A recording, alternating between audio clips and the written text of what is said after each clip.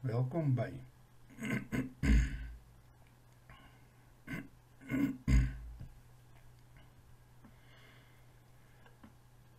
Welkom by NW maklik verstaan. Graad 9 Leef en leefwyse. Selle as die basiese boustene. Kwartaal 1 eenheid 1. Ek is Rudy en ek is jou toergids deur die wonderlike en interessante wêreld van natuurwetenskap. In hierdie les gaan ons kyk na selle en aan die einde van die les sal jy die volgende verstaan. Wat is 'n sel? Die selstruktuur, bou van selle, verskille tussen dier- en plantselle, selle in weefsel, organe en sisteme en die mikroskoop. So, wat is 'n sel?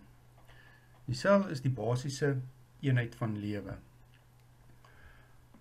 Alle lewende organismes is gemaak uit selle. Dit is die kleinste funksionele deeltjies van enige lewende organisme. Ons kan sê dat die selle die basiese, strukturele en funksionele eenhede van lewende organismes is. Wat dit beteken is dat die sel is soos wat ons 'n huis met stene bou, is ons liggame ook deur selle aan mekaar gesit.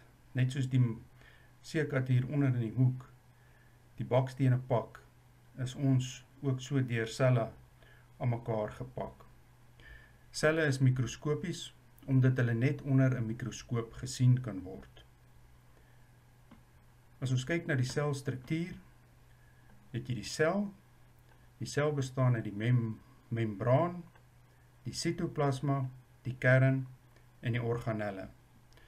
As ons kyk na die membraan. Die membraan omring die sel. Dit laat toe dat sekere stowwe in en uit die sel beweeg. En die membraan is lewend, dun en buigsaam. Die sitoplasma. Die sitoplasma is 'n vloeistof waarin die chemiese prosesse, wat ook bekend staan as die metabolisme, in die sel plaasvind. Die grootste deel van die sel bestaan uit sitoplasma, wat 'n jelly-agtige stof is. Dan het ons die kern.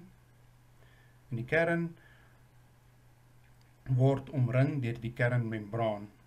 En die kern bevat ook die DNA en die kern beheer die lewensfunksies en prosesse van die sel. Organelle.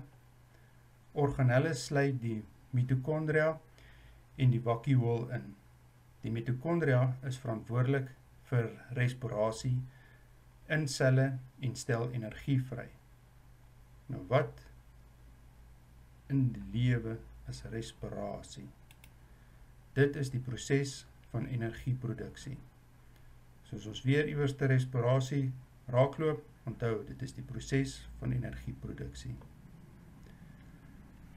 As ons na die bou van selle kyk, is daar twee tipe selle wat ons in hierdie les op gaan fokus. Dit is die veralgemeende diersel en die veralgemeende plantsel.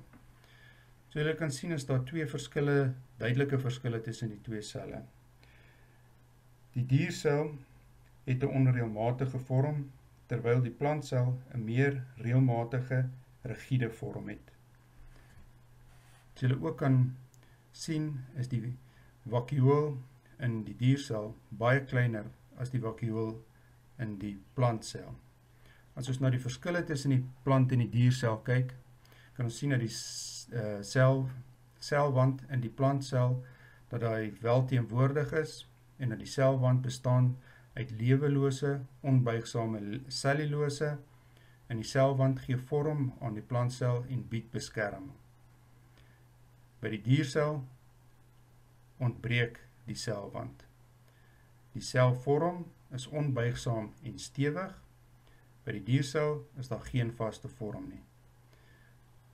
Die vakuool by die plantsel, daar is groot vakuole in die plantsel. Die vakuool dra ook by tot die vorm van die plantsel. Die vakuool word ook gebruik as stoorplek vir nutriënte, water en selfs afvalprodukte. In die diersel is die vakuool klein en die vakuole is tydelik en partykeer ontbreek dit. Die chloroplast Die chloroplaas in die plant kom net in groenplante voor. Chloroplaste bevat chlorofil wat groenplante in staat stel om te fotosinteer.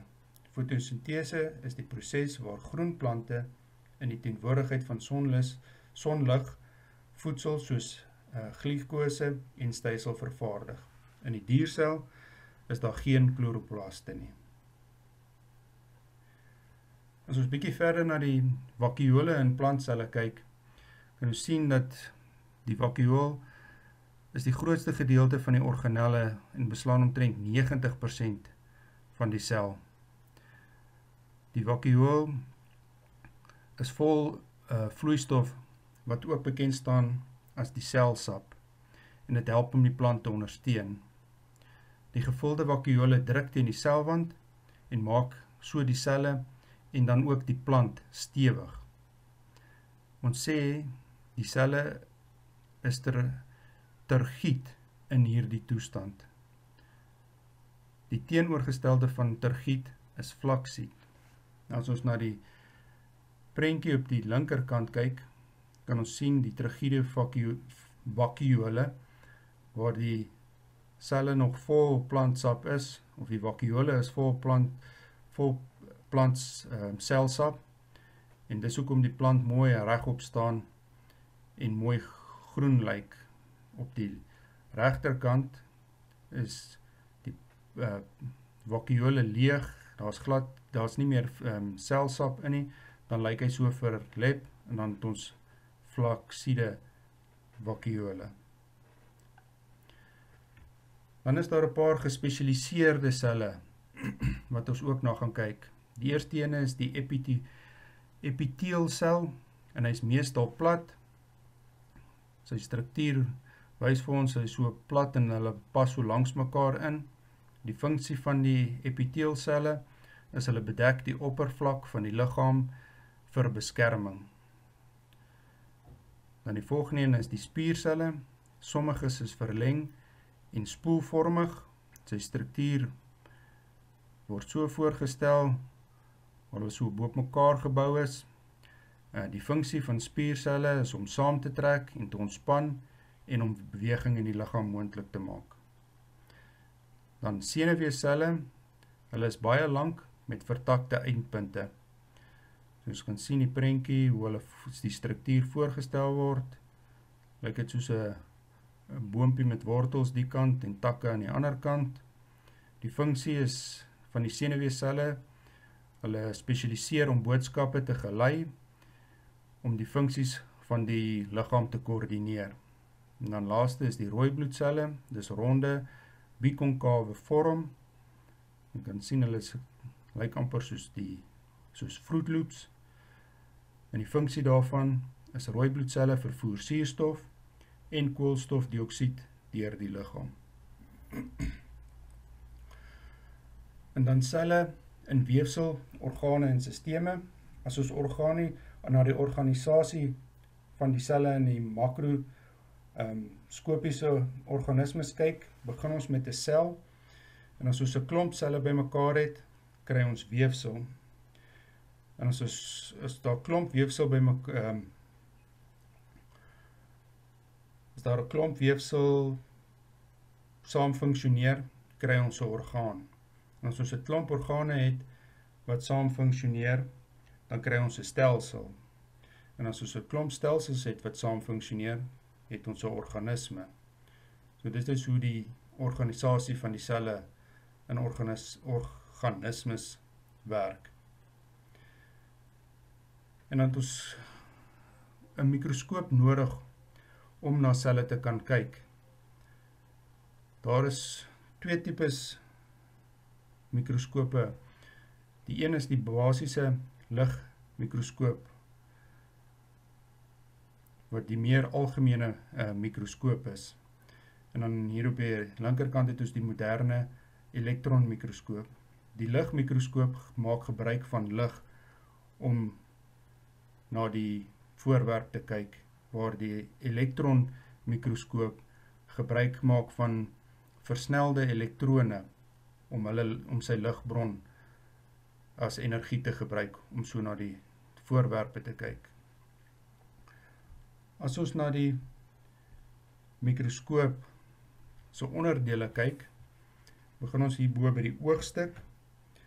Die oogstuk is 'n silinder met 2 of meer lense in.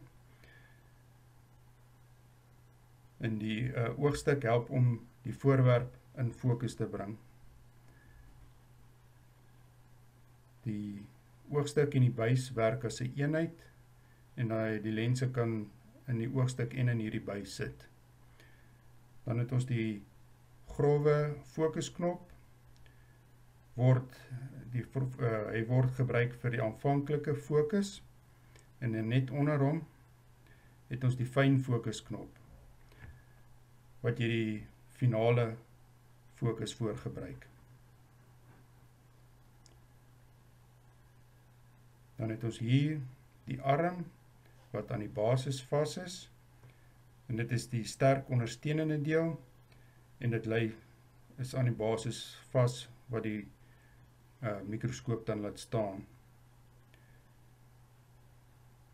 En as ons terugkom na hierdie kant toe, het ons die draaiende neustuk waar die objektiewe lense aan vas is. Die neustuk kan draai om van die een lens na die ander lens te beweeg en die objektiewe lense gee verskillende vergrotings. So die een kan 'n 4 keer vergroot wees en die volgende een kan 'n 10 keer vergroot wees en as daar 'n derde een is, kan hy tot 40 keer vergroot. Dan is hier die tafel of verhoog. Dis waar die mikroskoopglasie op geplaas word en dan is daar klampies om die mikroskoopglasie vas te hou om te verhoed dat hy beweeg. Aan die onderkant van die verhoogtafel is die diafragma. Die diafragma beheer die hoeveelheid lig wat deur die mikroskoopglasie beweeg. So, die lig beweeg van die spieël af wat sy ligbron is, of daar kan 'n lig ook wees. Die lig beweeg deur die diafragma, deur die glasie wat dan die voorwerp verlig. As ons 'n mikroskoop gebruik, is daar 'n paar veiligheids- en voorsorgmaatreëls wat ons moet volg om hom reg te gebruik. As jy 'n mikroskoop dra hom altyd met een hand wat om ondersteun onder die basis en die ander een wat jy in die arm vashou of die raamwerk vashou. Ons plaas dit altyd op 'n stabiele, horisontale en skoon werksbank en voordat jy begin werk met die mikroskoop, maak die lense met die regte lenspapier skoon. Moet nooit met jou vinger aan die objektiewe lense vat nie. Wanneer jy met die glasies werk, moenie gebreekte of glasies gebruik nie en hanteer dekglasies deur slegs aan hulle kante te raak. En wanneer jy die objektiewe fokus doen, fokus geleidelik en stadig en wees versigtig met die objektiewe en moet hulle nie krap nie. Kom ons kyk gou na 'n kort videoetjie wat die parte en die werking van die mikroskoop mooi vir ons verduidelik. Here are the parts and the functions of the microscope. Up top here we have the eyepiece, and you'll notice that the eyepiece is where you look through into the microscope, and you'll notice it has a 10 times magnification, that eyepiece. Here we have the arm of the microscope, which connects the eyepiece to the base. Here we have the course adjuster, which moves the stage up and down. When you move it towards you, it moves it up. When you move it away from you, it moves it down. We have right here, the small knob is the fine adjustment knob, which you don't need to move very much, just a tiny little movements to fine tune your specimen. Here we have the objectives. We have the lowest power objective, which is the red objective, 4 times objective. If I twist here into place and I hear it lock, we have the medium power objective, the yellow objective, which magnifies 10 times. And then if I click one more time, we have the high power objective, and that one is 40 times. So, for example, if I'm looking at a specimen under low power, I am not looking at it only 4 times. I need to remember, my eyepiece is 10 times, and my objective is 4 times. What do I do with those numbers? Do I add them? Do I subtract them, multiply them, divide them? Well, let's think about it. If this is 10 times and this is 4 times, I need to multiply these numbers together, which gives me, and I'm looking at an object under low power at 40 times, much bigger than I see it with my eye. So then same goes for the medium objective, because this objective is 10 times, and if this lens is 10 times, 10 times 10, I'm looking at my object 100 times. Then if I switch it to my high power one more time, remember that's 40 times magnification. And then up here again, my eyepiece, 10 times. So really when I look at something on high power, it is magnifying my object 400 times. Pretty amazing. So another part of our microscope is the stage. This is not where we dance, but it is where we place our slide. Our slide goes onto the stage.